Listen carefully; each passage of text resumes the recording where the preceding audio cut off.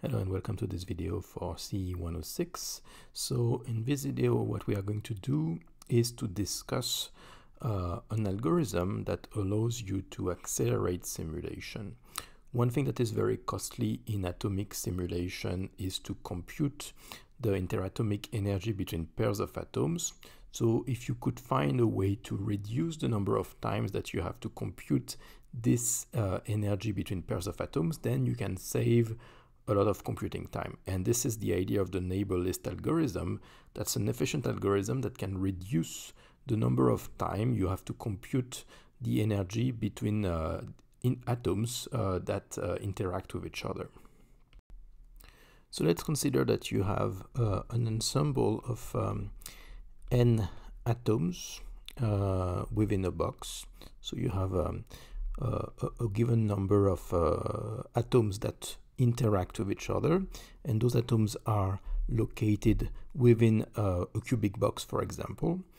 And so the main idea is that if you want to conduct an atomic scale simulation to predict how those atoms are going to be moving or interacting with each other, then the key ingredient is going to be to calculate the energy of interaction, the potential energy of interaction between atoms. So there's different models for this, and we have discussed it in a previous video.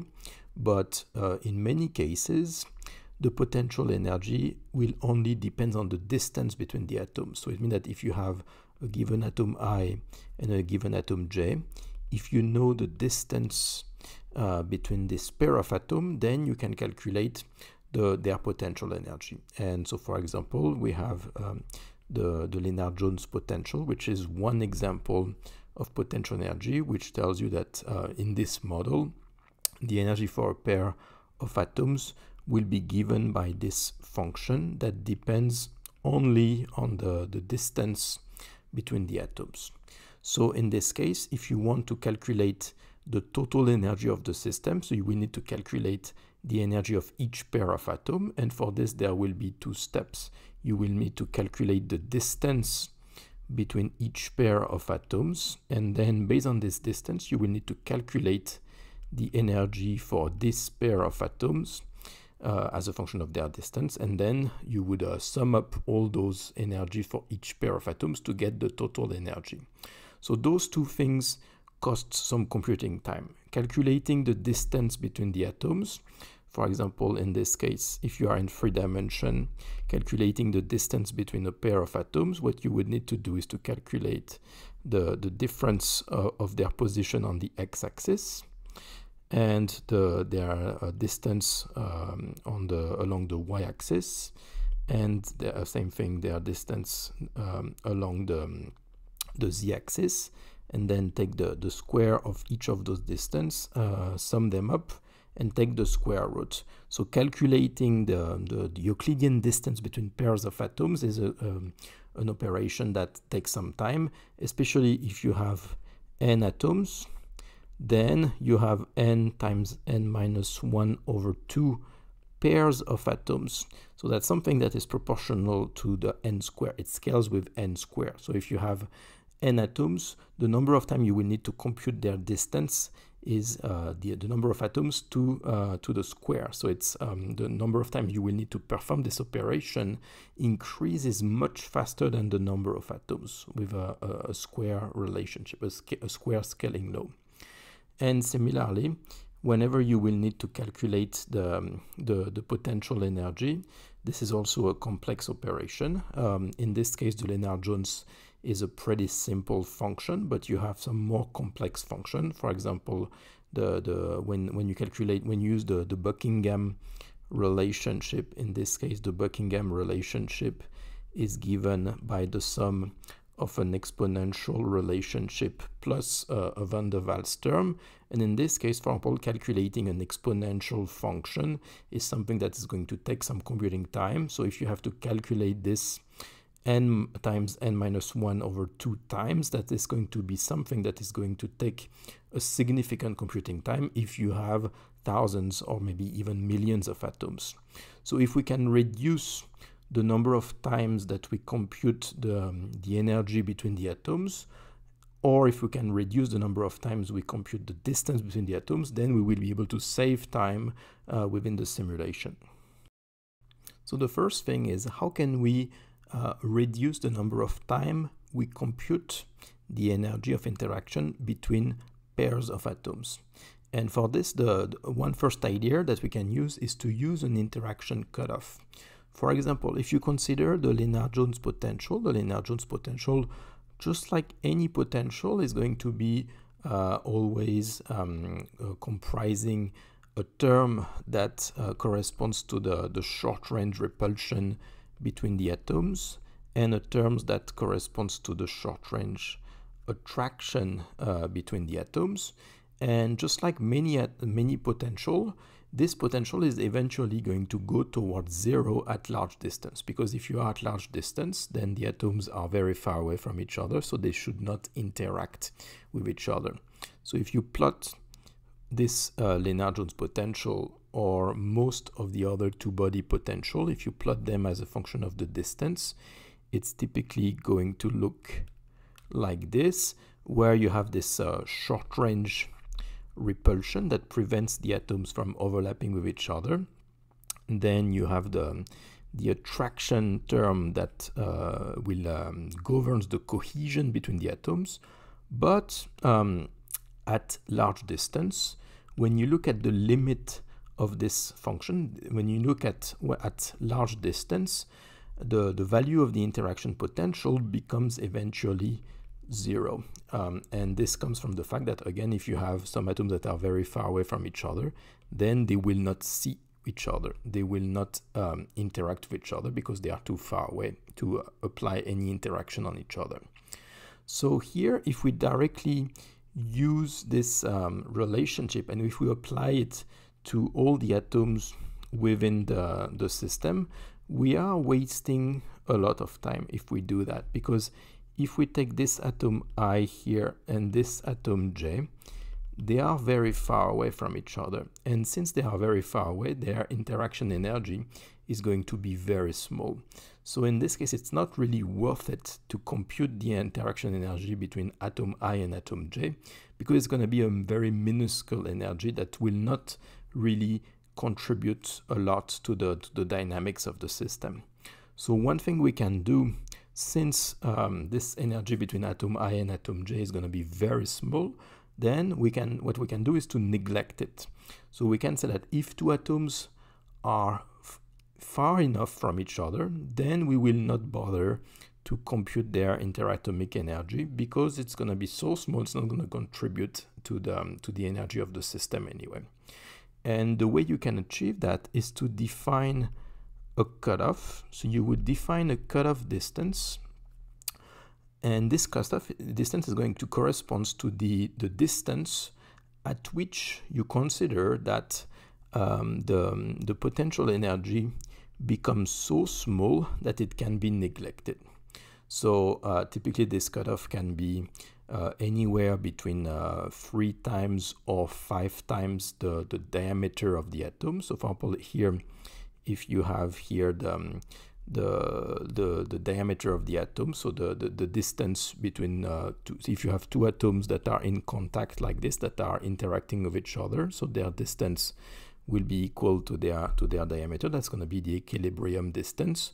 The cutoff can be about let's say 3 to 5 times this interatomic the diameter, which means that if you have a given central atoms, it's going to be interacting with a first family of neighbors, with a second family of neighbors, maybe then with a third family of neighbors, and after that you will assume that any atoms that is further away than this cutoff, the interaction energy will be so small that you will neglect it.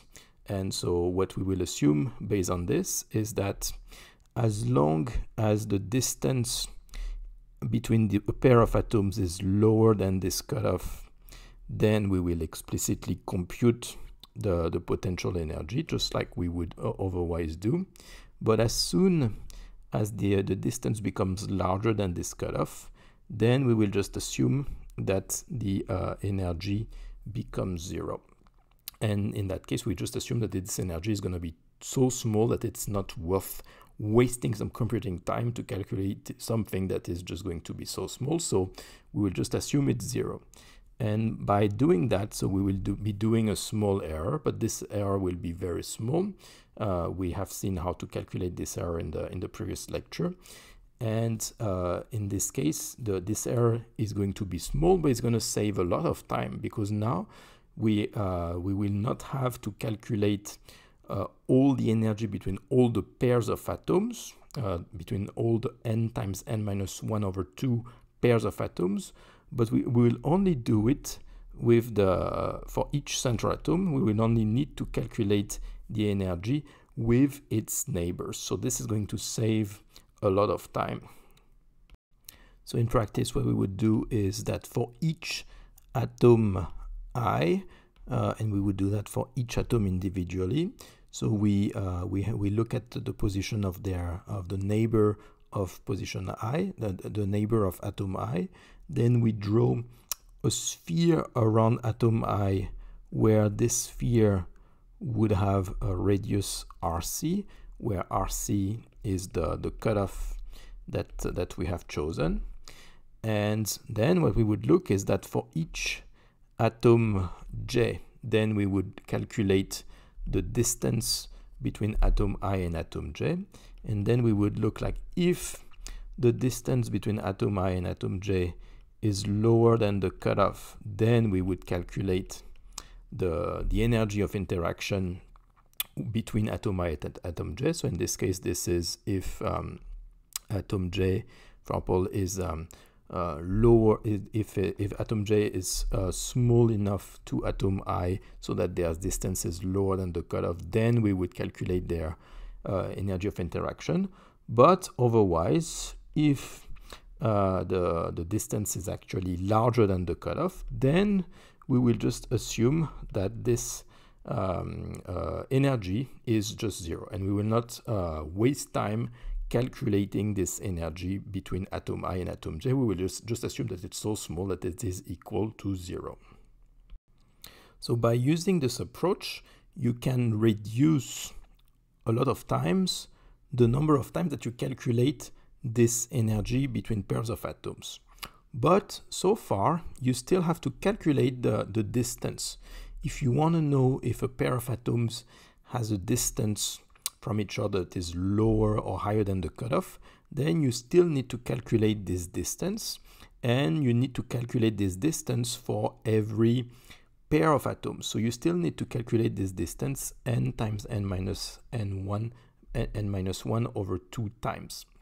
So you're still wasting a lot of time calculating distances for a large number of atoms.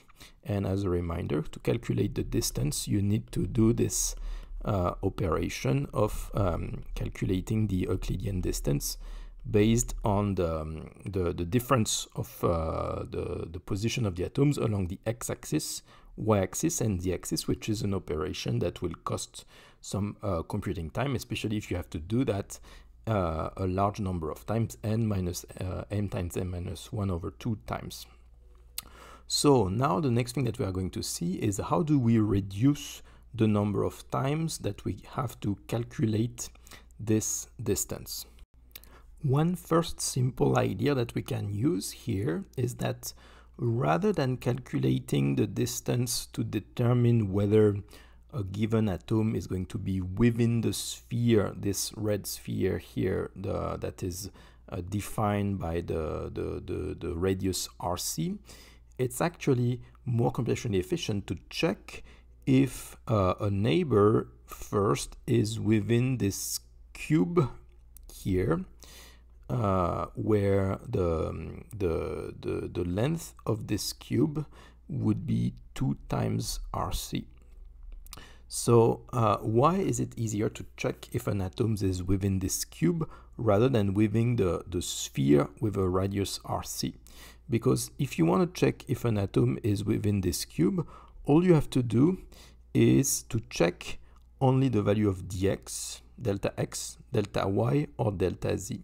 So for example, if you have a given atom J here, if you want to know if this atom J is within the cube, what you need to look at is along the X and Y axis, you need to look at the distance between atom I and atom J along the X axis and along the Y axis. And the condition in that case for atom J to be within the cube that is located around atom I is that both delta X and delta Y must be smaller than RC. If at least delta X or delta Y is larger than RC, then atom Y is going to be outside the blue cube.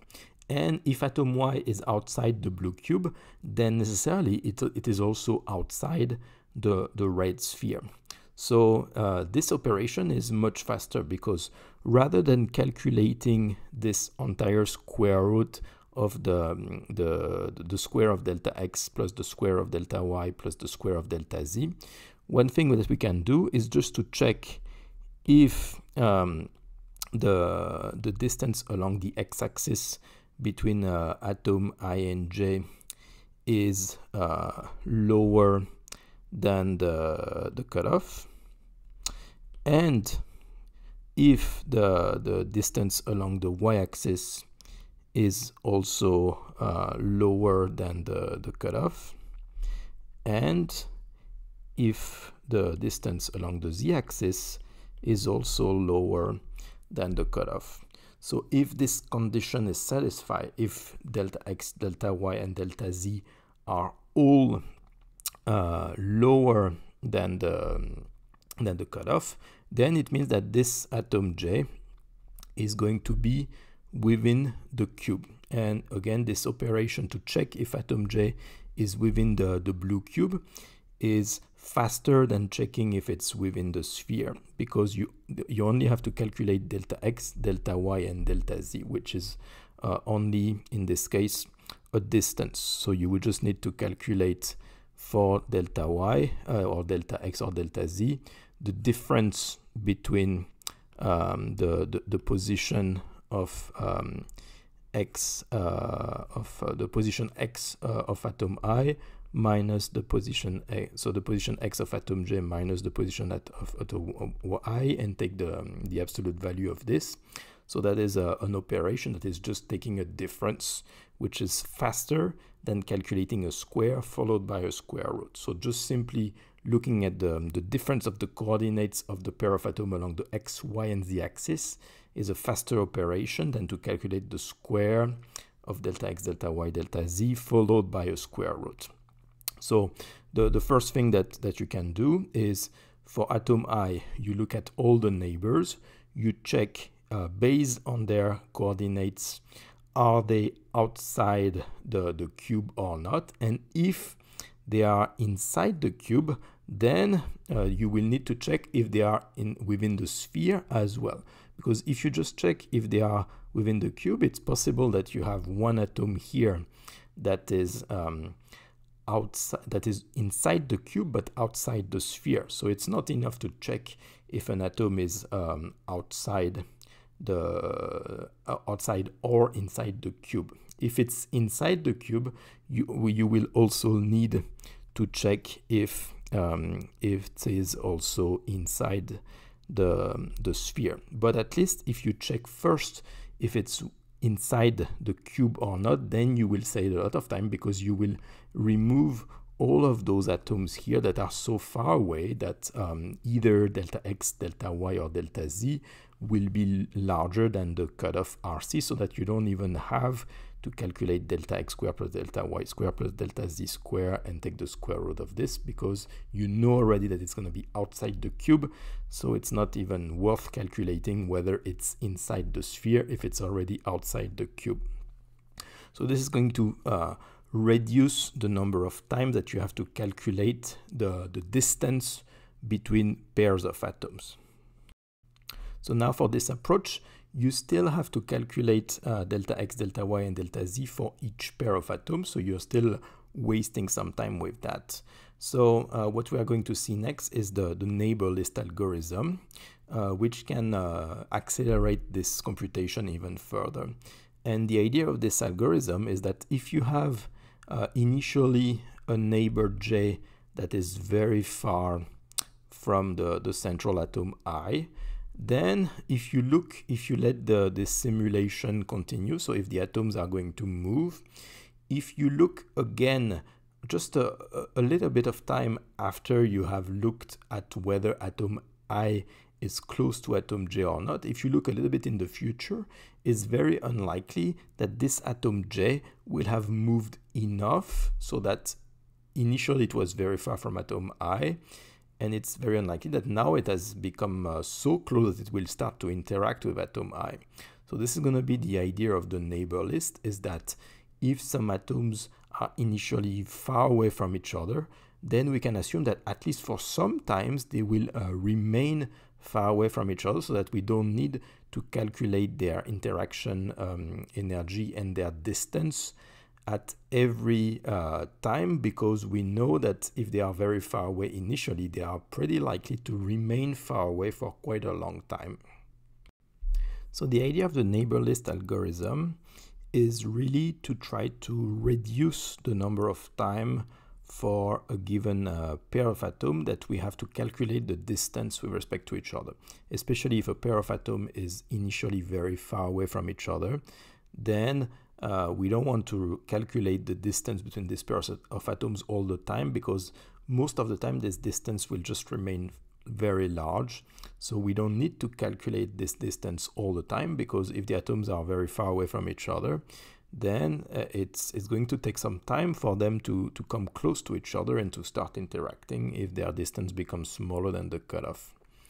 So the idea of the neighbor list algorithm is that for each atom I, we will define for this atom I a list of potential neighbors.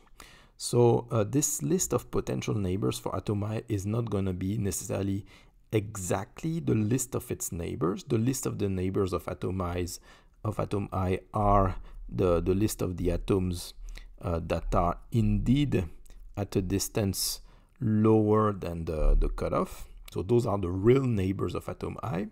But what we are going to define here is the list of potential neighbors, the atoms that are close enough to atom I that they can potentially be neighbors either now or in the near future.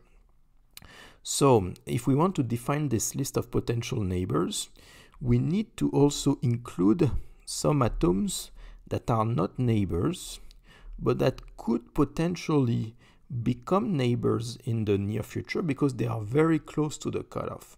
So if you look at a given time, so if we take a picture of those atoms, initially here those atoms, they are further away than the cutoff, so they are not neighbors, but it's possible that in the very near future they will become neighbors of the central atom, because if they are just moving a little bit, it's possible that they will enter this blue sphere and become true neighbors of atom I.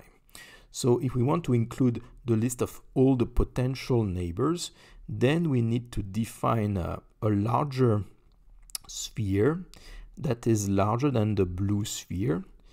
And this larger sphere is going to, its radius is going to be equal to the cutoff RC plus an additional distance RS, where RS is what we call the skin. So the skin is going to be a small additional distance, which is going to expand this sphere to also include some atoms that are initially not neighbors of atom I, but that are close enough that they can potentially become neighbors in the near future.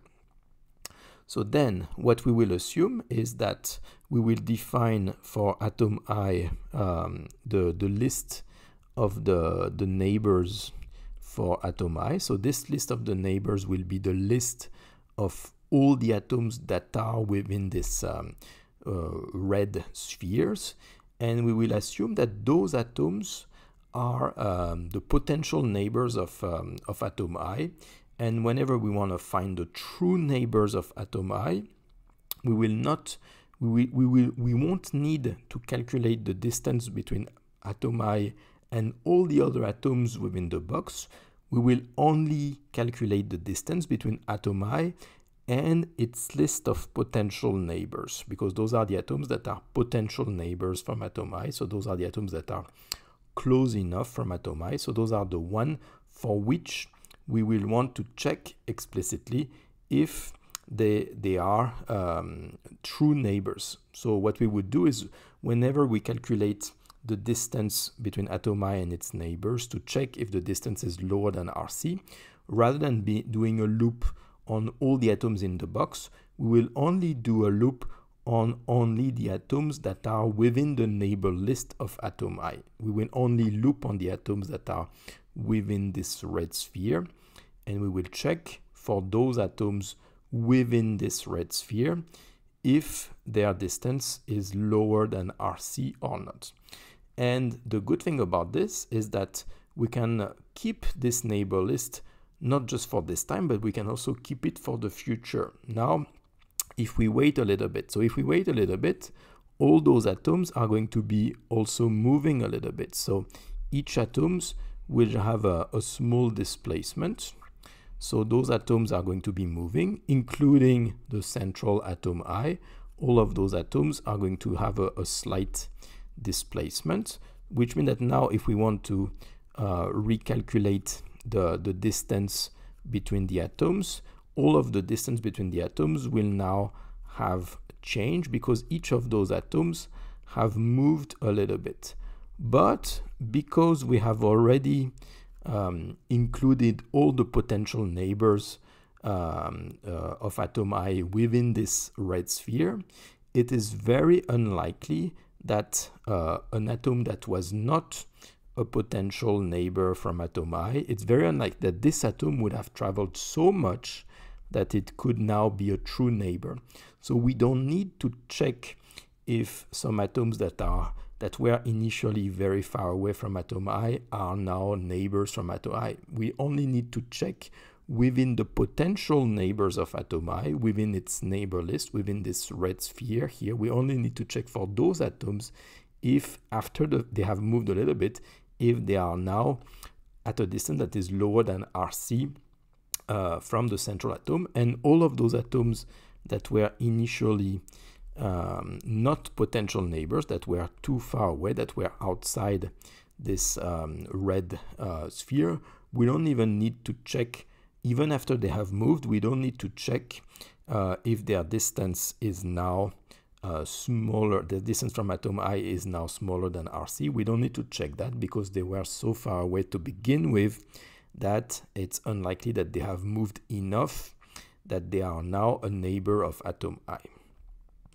And so we can keep doing that. So even if the atoms now start moving a little bit more, so each atom will continue moving over time, we can again assume that even after they have moved a little bit more, we will keep assuming that we don't need to recalculate the distance with all the atoms within the box. We will only calculate the distance between atom I and its list of potential neighbor, its neighbor list.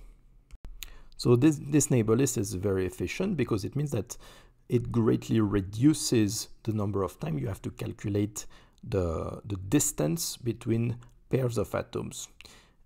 So it means that now you have to calculate for each atom I the distance with only its list of potential neighbors, which is a much smaller number than all the other atoms that you have within the box. So now we cannot keep this neighbor list forever, because even if an atom is initially very far from atom I, if you wait for a long enough time, then this atom eventually can move enough that it can now become an atom, a neighbor of atom I. Similarly, this atom I is also going to move, so it's also possible that this atom I will start moving and will now become a neighbor of this atom J, even if it was initially very far away. So at some point, we cannot keep the same neighbor list forever. At some point, we will need to reset the neighbor list and recalculate a new list of potential neighbors.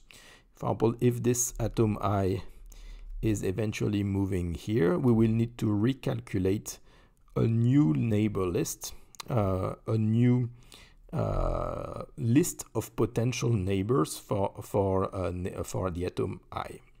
So the question is, when do we need to calculate to reset this neighbor list? When do we need to say that, okay, we had calculated the list of the potential neighbors from atom I initially, and this allowed us to save time, but now the atoms have moved enough that we cannot be sure that an atom that was initially outside the red sphere can now potentially become a neighbor. Now it's possible that an atom that was initially outside the red sphere have now become inside the blue sphere. If you just wait a little bit, so maybe you had an atom that was here, maybe it has moved a little bit and now it is inside the red sphere.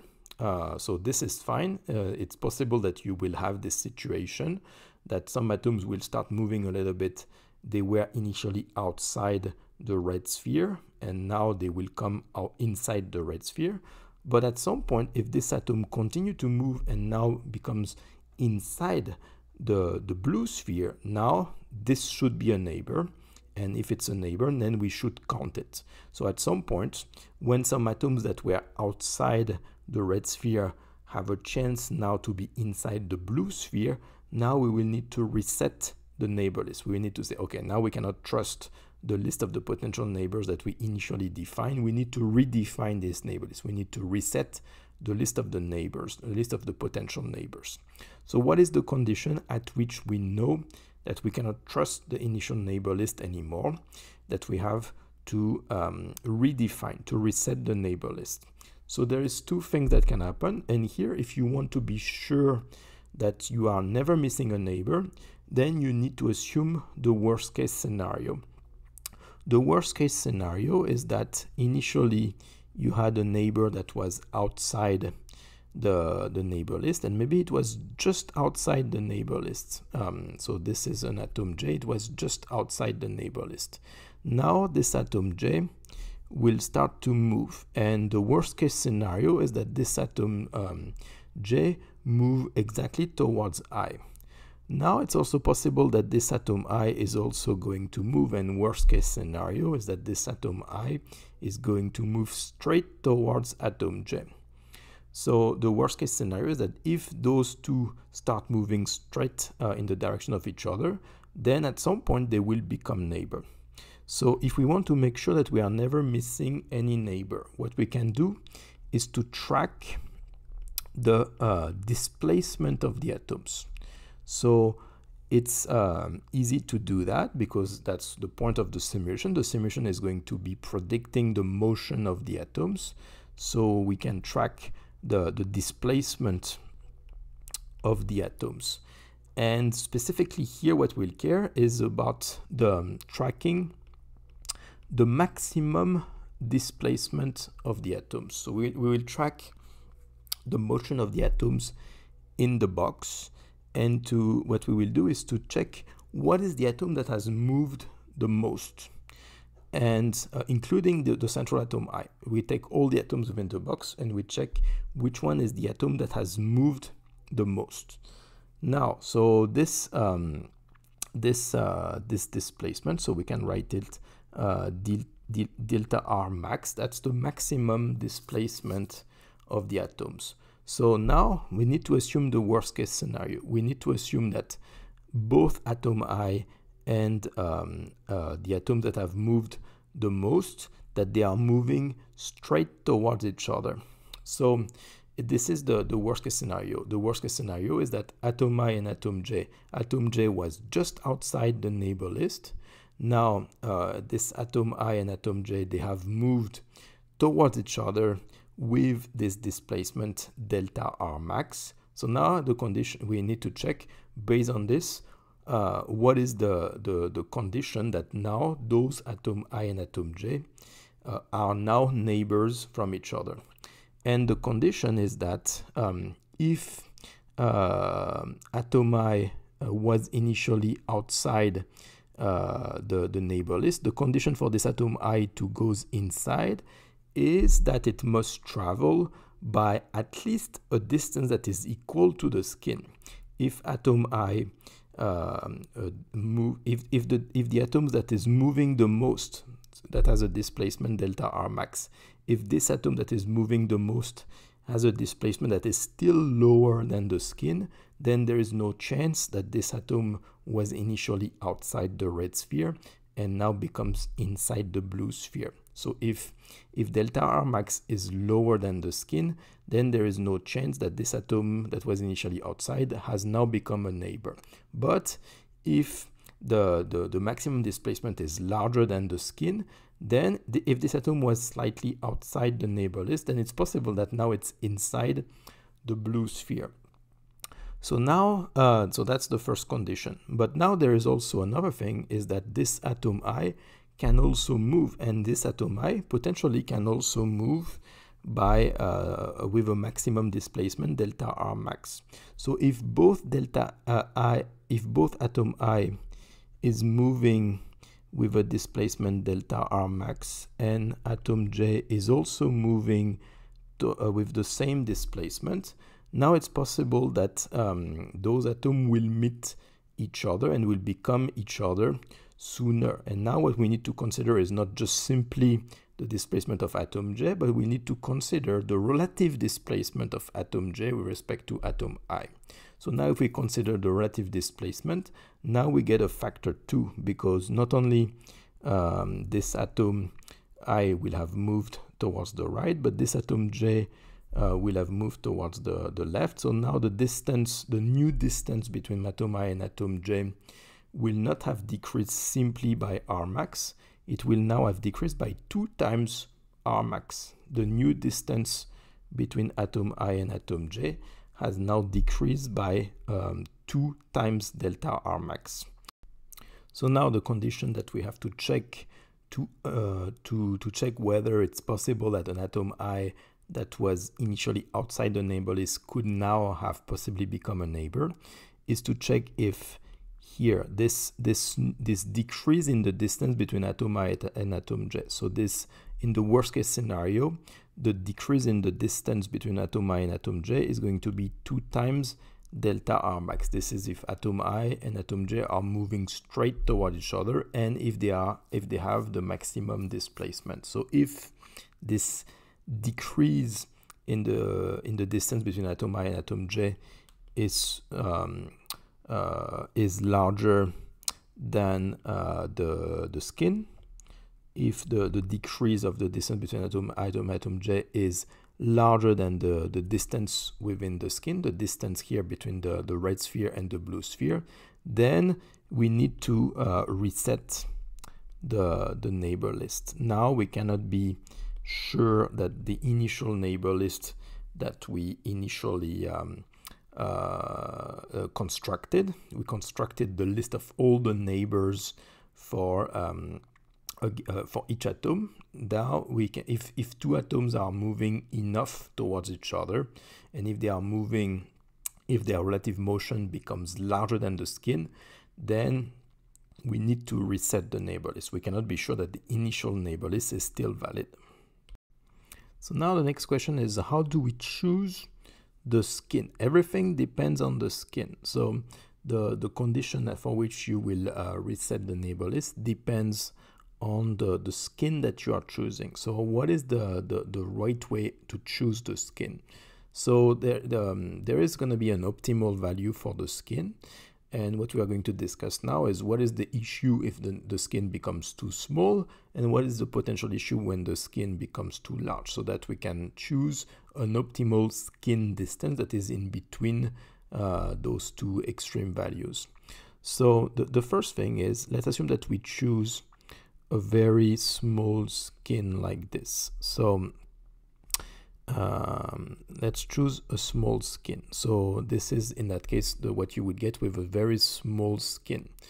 So the advantage of choosing a small skin is that you will have a small neighbor list.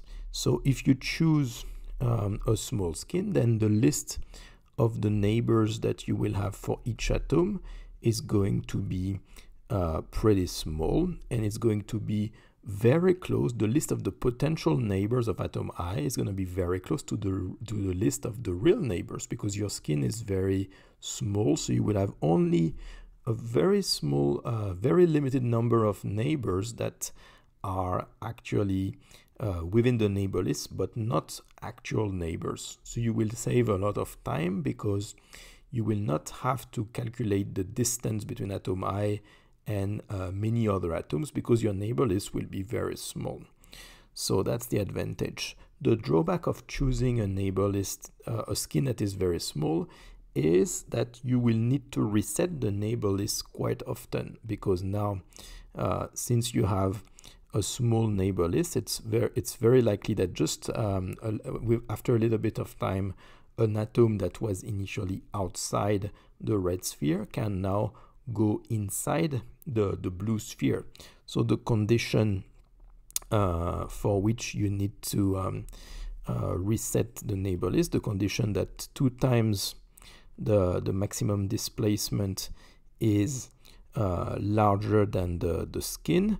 If the skin is very small, then this condition is going to be fulfilled pretty quickly. So you will need to reset the neighbor list quite often. So you will need to reset the neighbor list often, and resetting the neighbor list takes a lot of computing time, because you will, every time you need to reset the neighbor list, now you will need to check for all the other atoms within the box if they are at a distance that is lower than the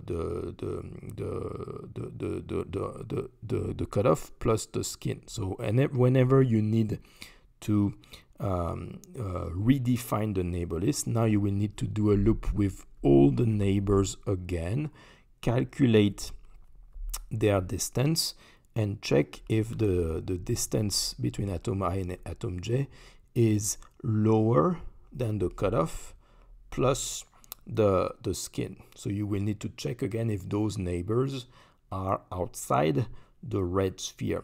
So the advantage is that within this neighbor list algorithm, you only have to do it once, and you will keep the same neighbor list until you have to reset it. But if you choose a small skin, then you will need to reset this neighbor list quite often, because you will keep having some atoms that move enough that they can, that initially they were not within the neighbor list, but now there is a risk that they have become a neighbor. So you will waste some time by redefining, by resetting the neighbor list all the time.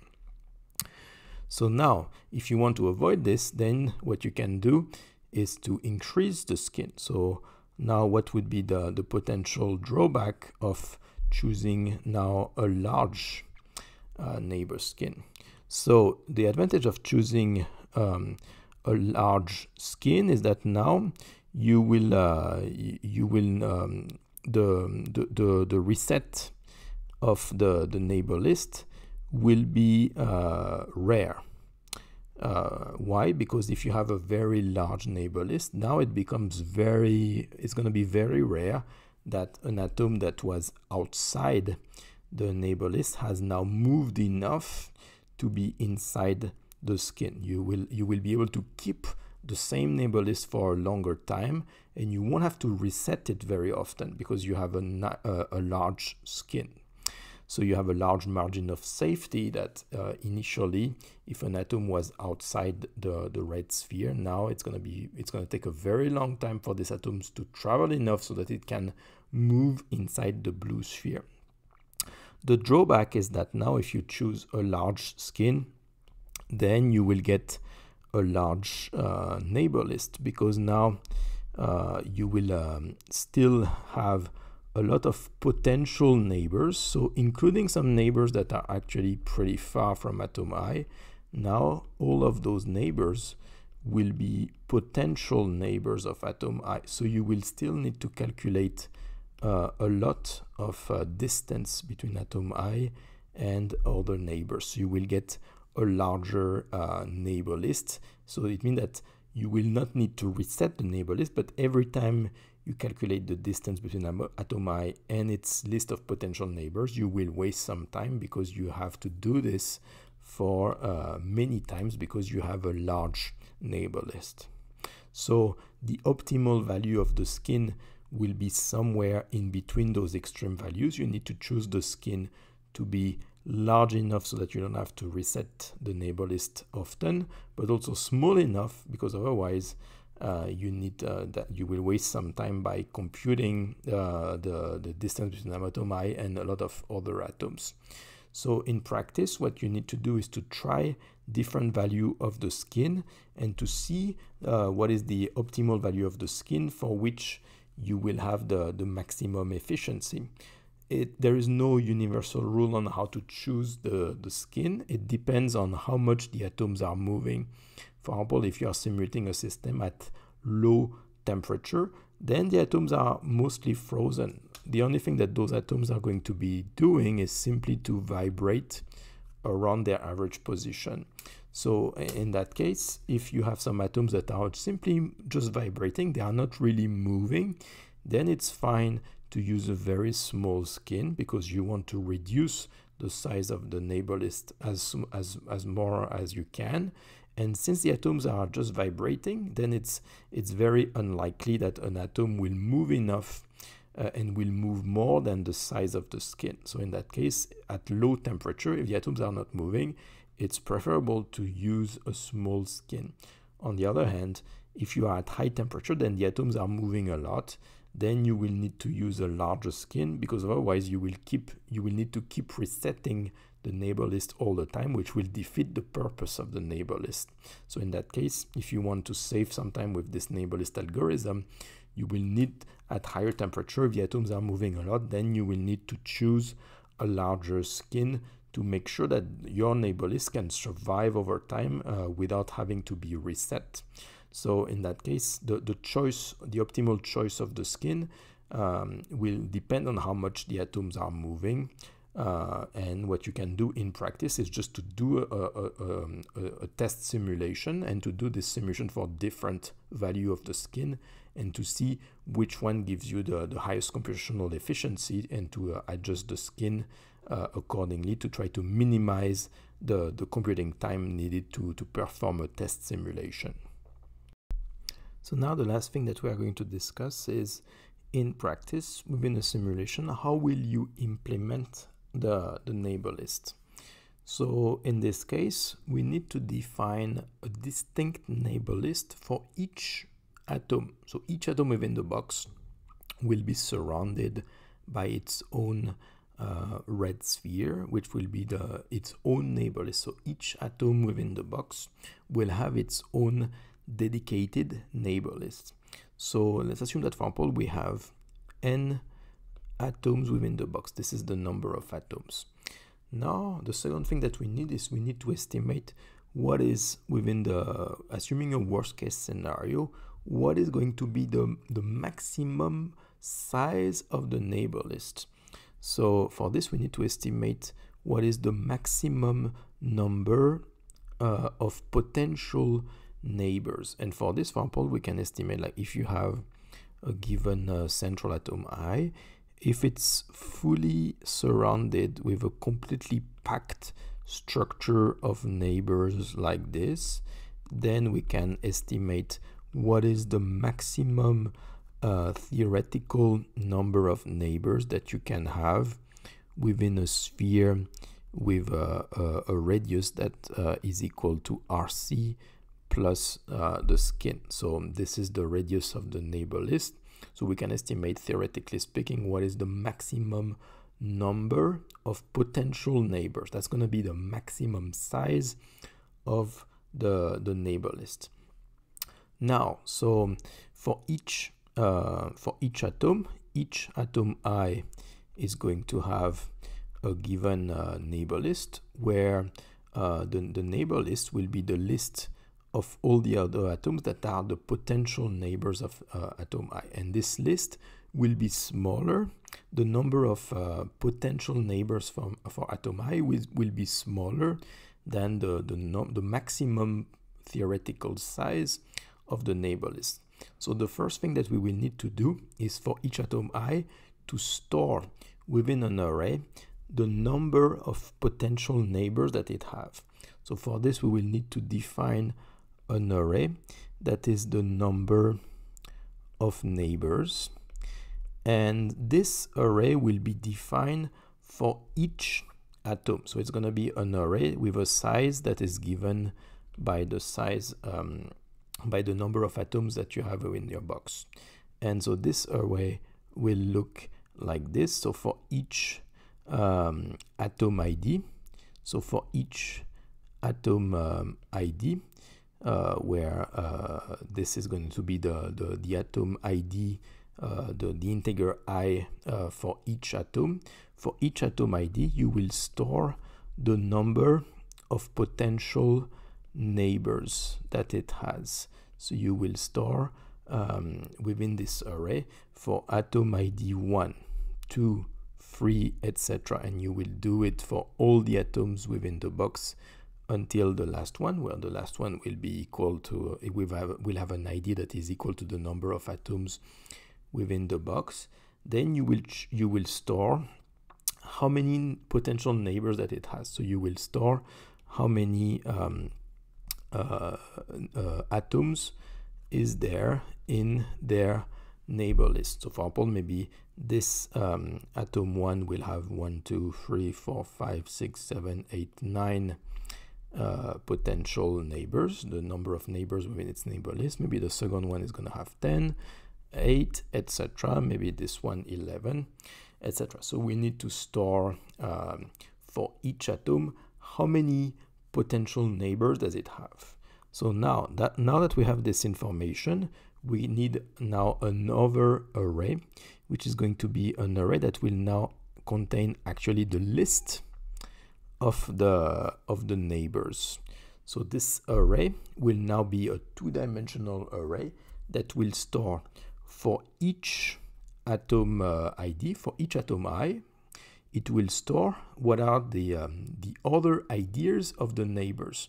So for what we will do now is that for each atom I, we will store the list of all the IDs, where the ID is going to be an integer ranging between 1 to the number of atoms in the box. We will need to store the ID of all the neighbors within the neighbor list of atom I. So that's going to be now a two-dimensional array that will have the dimension of first the number of atoms that you have in your box, and the second dimension will be the maximum number of neighbors that a given atom can have in its neighbor list. So this idea will look like this. So first, you will need to define the list of neighbors for each atom. So the first column will be the ID of the central atom. So that's going to be for example, for atom 1, atom 2, atom 3, etc. And we will need to do that for all the atoms within the box. So this is going to be the ID of the central atom, like atom I, for example. Then for each of this atom, we will need to store the list of its neighbors. So we need to store the list of the ID of the neighbors. So we need to store the ID of neighbor 1, the ID of neighbor 2, the ID of neighbor 3, etc., up to the maximum number that an atom can have, the maximum number of potential neighbors that an atom can have, and this maximum number is this max neighbor integer that we define. So that's going to be the size, that's going to be the number of columns of this array. And then what we will do is to now store the ideas of the actual neighbors. So for example, if this is in this case central atom 1, the neighbors of this atom 1 will be maybe atom 11, so that's going to be one neighbor. Atom 3 is another neighbor. Atom 24 is another neighbor, etc. And we will need to put the ideas of all the neighbors. Now, since the actual list, the actual number of neighbors of atom 1 is going to be lower than the maximum number of neighbors, then the remaining, at some point, we will not be able to fill completely this array here, because there is just going to be not enough neighbors to fully populate this. So we need to stop whenever we have reached the maximum number of neighbors for atom 1. In the case of atom 1, we know that there is 9 potential neighbors, so we will need to fill the first 9 columns of this matrix, and then we will just fill the rest with some zeros whenever we have already reached the number of neighbors. Now we will need to do that again for atom 2. So atom 2 maybe is going to be connected to atom 3, to atom 5, to atom 72, etc. And then we will fill the rest with some 0.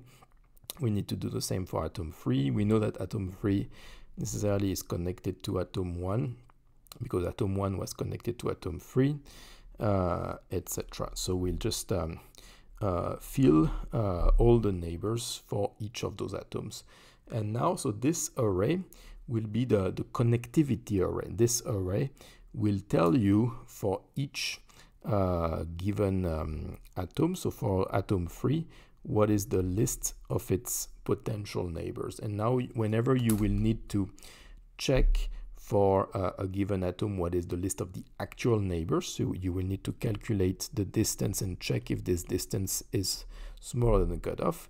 And so whenever you do that for atom 3 to find the neighbors of atom 3, rather than doing that for all the atoms within the box, you will only need to do a loop on the line that corresponds to the atom. So whenever, for example, if you want to find the neighbors of atom 2, you will just do a loop within the second line of this array, and to do a loop on its 3 neighbors here, or actually for atom 2 we have 10 neighbors, so you will need to do a loop on the 10 potential neighbors of atom 2, and to check whether their distance from the central atom 2 is more than the cutoff. So this is in practice how you would do it. You will store those 2 arrays, and you will simply do a loop of all the neighbors between 1 and 10. For atom 2 you have 10 neighbors, so you will just do a loop on from at neighbor 1, neighbor 2, neighbor 3 up to neighbor 10,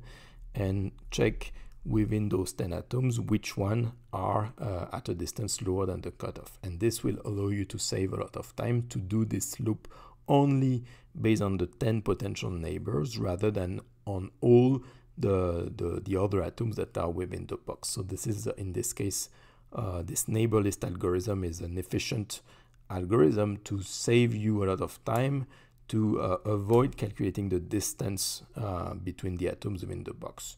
So by combining those two things, by combining the cutoff, by using the cutoff, you can save a lot of time by avoiding to compute the energy between the atoms. And now by using the neighbor list algorithm, now you can save even more time by avoiding to calculate the distance between the atoms. So this will allow you to save some time when you do your simulation and to make your simulation as efficient as possible, so that you minimize the computational burden that is required for your simulation to be conducted.